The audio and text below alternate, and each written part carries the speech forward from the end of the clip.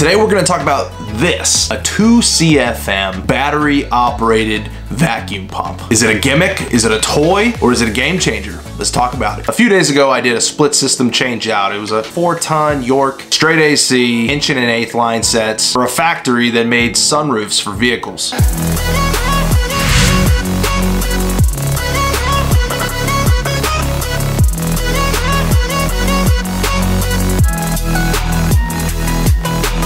Enough of me trying to make it look cool. Anyway, vacuum pumps have always been one of those really annoying things to have to grab and haul around when you're doing jobs in the HVAC world. But as of 2019, the opportunity will be there to pick up this, the new NAVAC NP2DLM. It is a 2 CFM battery operated vacuum pump. It runs on 18 volt.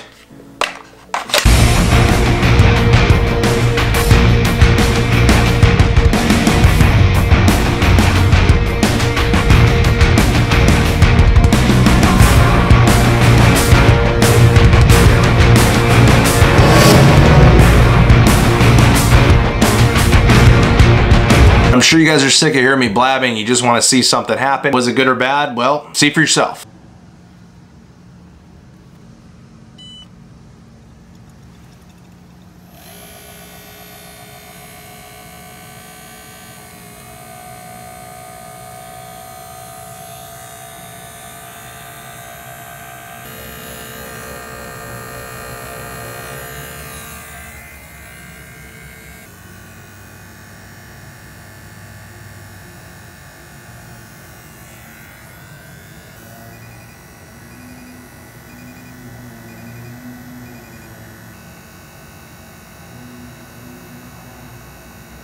What the heck did we just see? I got back to the house to start editing this video and I realized there's hardly even any footage of what happened itself because it happened so quickly. So what you saw, and I'm gonna pull up the screenshot of the Measure Quick final report of the evacuation, was a 17-minute start to finish process. So that included our first and our rough-in vacuum, our mid-stage, and our deep vacuum, as well as the decay portion of seeing what our rise was after we valved and isolated the pump from the system. We used a 2 CFM pump with 3/4 inch inner diameter hoses, and we easily matched the speed that would have taken somebody with an 8 CFM pump with 1/4 inch hoses, say for example, or going through a manifold. To me, and I said this to myself that morning, even if this was a break-even experiment with time, like it matched exactly what would a 5, 6, 7, 8 CFM pump could do. To me, this is still a huge deal and a massive win for the industry to have a product like this